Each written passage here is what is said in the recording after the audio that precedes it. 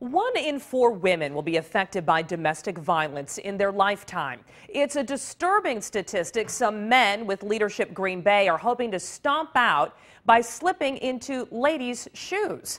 It's tonight's NBC26 Cares.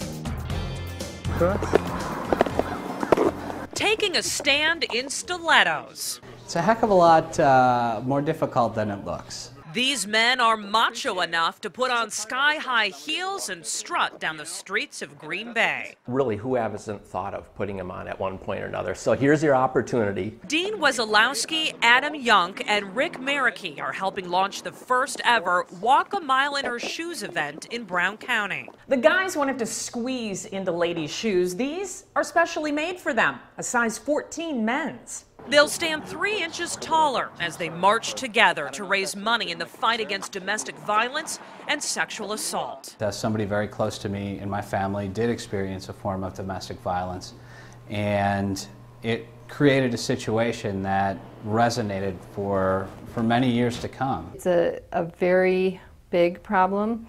But what we know is that we're barely scratching the surface. Karen Faulkner, executive director of the Golden House Shelter, says while the walk is quirky, it comes with a serious message. It does make you think about all the things that a victim, especially a female victim, can go through when they're navigating a system, a legal system, a social service system, after a domestic violence or sexual assault. For a $20 donation, you can rent these red heels and sashay your way to a safer community. They definitely have given me a couple of crazy looks, and I'm comfortable enough in my manhood to gladly make a stand and wear high-heeled shoes for a good cause.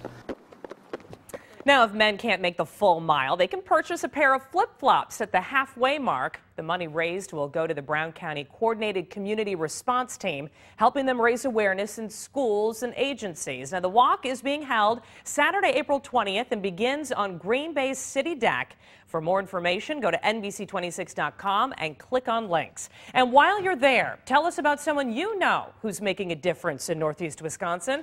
Just click on NBC26 Cares.